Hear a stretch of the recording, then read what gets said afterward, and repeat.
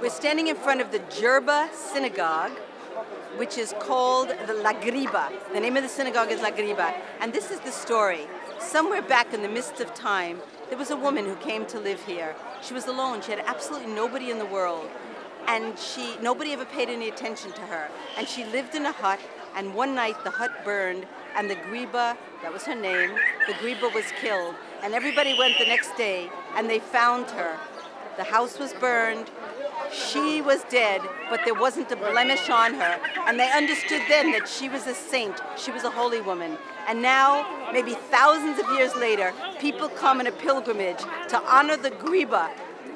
And inside this synagogue, there is a tunnel. The tunnel is where the Ghriba's home was. I can't tell you the date. They also say that the first Jews came here 2,000 years ago from the synagogue in Jerusalem. And they say that the stones of the ancient temple in Jerusalem either flew here by themselves or were carried by angels, and they're part of the structure of the synagogue. This is probably the only place in the world right now where Jews can come from Israel, from Paris, from the United States, from all over the world, and to meet safely and securely in the middle of an Arab country that really supports and sustains them.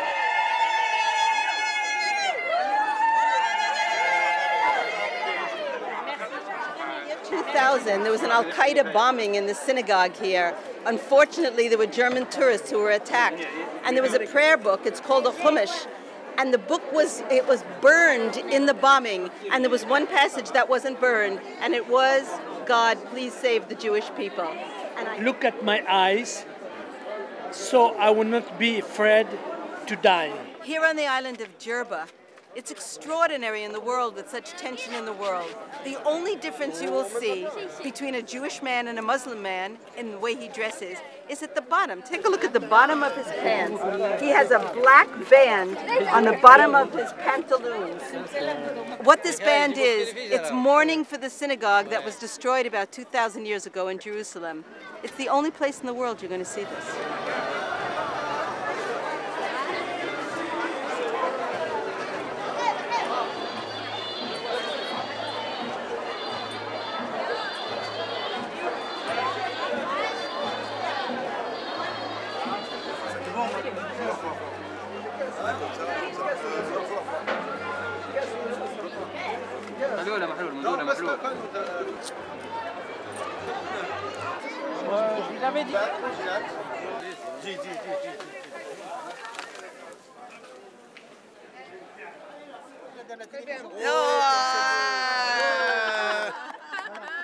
The best photo you have had.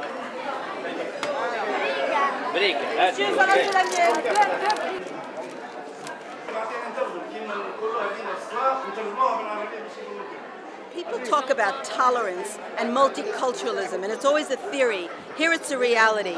We have been here all day.